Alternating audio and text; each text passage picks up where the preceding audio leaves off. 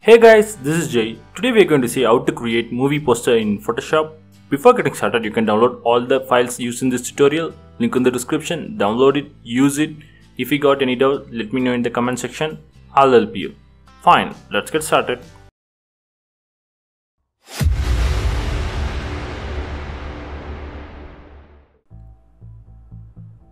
First go to the folder you downloaded. There you will see a PSD file called movie poster. Open the file inside Photoshop. This one is a design ready file. You can straight away start designing it. Okay, first we're going to create our background image. For that, go to the folder you downloaded. Open image 1 inside Photoshop. Drag and drop the image inside our canvas. I'm not going to resize the image. If you want, you can resize the image. Next, go to the folder. Open image 2 inside Photoshop. Drag and drop it inside our canvas. I'm going to resize this image by using free transform tool, Ctrl T keyboard shortcut. I'll place the image on left side. Okay, fine, I'll settle with this one. Next we're going to add a layer mask. Go to the adjustment layer, create a layer mask. Now select brush tool, select soft round brush, make sure the color is black. Now I'm going to erase those parts I don't want. Fine. You don't need to worry about the bottom part because we're going to add a model image and text, so we can take care of that later. Next we're going to add a color lookup layer.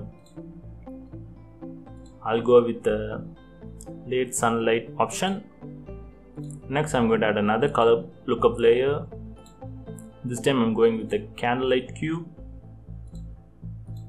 I'll keep the blending mode as overlay and I'll reduce the opacity down to 75%. Okay, next I'm going to create a layer. Go to color picker, select color 773300, select soft round brush. I'm going to give a single click. Sorry, before that, change the blending mode to linear dodge. Then I'm going to give a single click here so that we'll get a cool glow effect. Next we're going to bring in our model image. Go to the folder you downloaded, open image 3 inside Photoshop. Drag and drop the image inside our canvas. I'll place it at the right side, somewhere here. If you want, you can resize the image. I'm not going to resize here. Fine. Next we're going to add a gradient map layer. Now go to the adjustment layer, create gradient map layer. Right click and clip mask this layer so that the changes we're going to make here will be reflected only to the model image. In gradient map I'm going to select 5th option, violet and orange. I'll change the blending mode as soft light. I'll reduce the opacity down to 30%. Okay. Next I'm going to add a brightness contrast adjustment layer. Again I'm going to clip mask this one, right click, clip mask. I'll reduce the brightness down to minus 14% and contrast to minus 15%. Next I'm going to create a layer, change the blending mode as screen, and again I'm going to clip mask this one.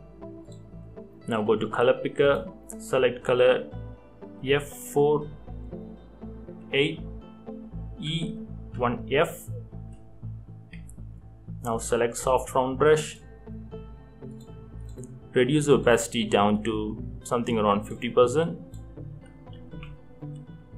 Now I'm going to add a little bit of glow effect to the model image, only to the border, like so.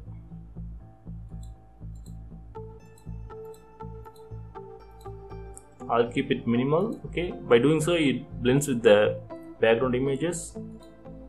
Fine. Next we're going to add smoke effect at the bottom part. For that, create a layer. Go to the folder you downloaded. There you will see a smoke brush. Double click and install the file inside Photoshop. Okay.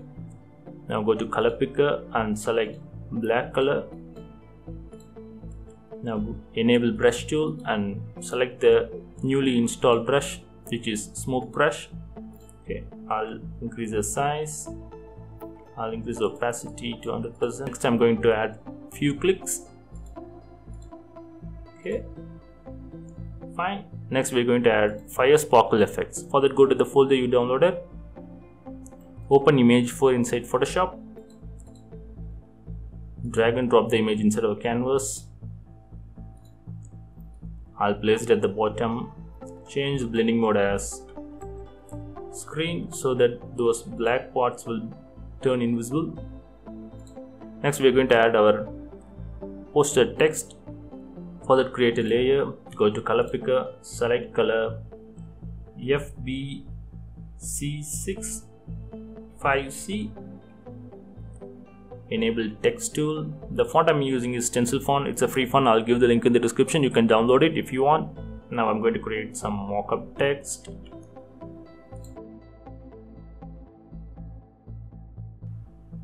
Next, I'm going to add minimal effect to our text. For that, right click, blending option, enable drop shadow. I'll keep the blending mode as normal. Select color 7B4214. Increase the opacity to 100%. Keep the angle as 90. Distance 16. I'll keep the spread as 5. Size as 0, so that we'll get a minimal 3D effect.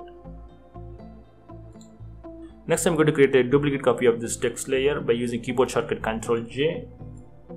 I'll edit this one as 9. Okay. I'll reduce the size down to 89 points. I'll place it here. Okay. Next, we're going to add a glow effect to our text. For that, create a layer. Change the blending mode as linear dodge. Go to color picker. Select color 553B06. Now enable brush tool. Select soft round brush. Okay. Reduce the size and give a single click. Fine. Next, we are going to add a glow effect to the lighthouse. For that, create a layer. Again, change the blending mode to linear dodge. Go to color picker. Select color FFB239. Again, enable brush tool. I'll go with the same soft round brush. I'll reduce the size and I'll give a single click so that we'll get a realistic glow effect. Fine, we are almost done with our poster design. Next, we're going to add a gradient map layer. Go to adjustment layer, create a gradient map layer. Now select the red green option. Okay, click OK. Now I'll change the blending mode as soft light. Reduce the opacity down to 26%. Okay. Next, we're going to merge all our layers. For that, go to layers, select merge visible. While clicking this one, hold Alt key in your keyboard. Now all our layers are merged into a single layer. As a final effect, we're going to add oil paint effect to our poster. For that, go to filter, stylish, oil paint. I'll keep the stylization as 1.8, cleanliness as 1.3, scale as 1.8. I'll keep the bristle detail as 0.7, angle 90, shine 0, click OK. So our movie poster is ready.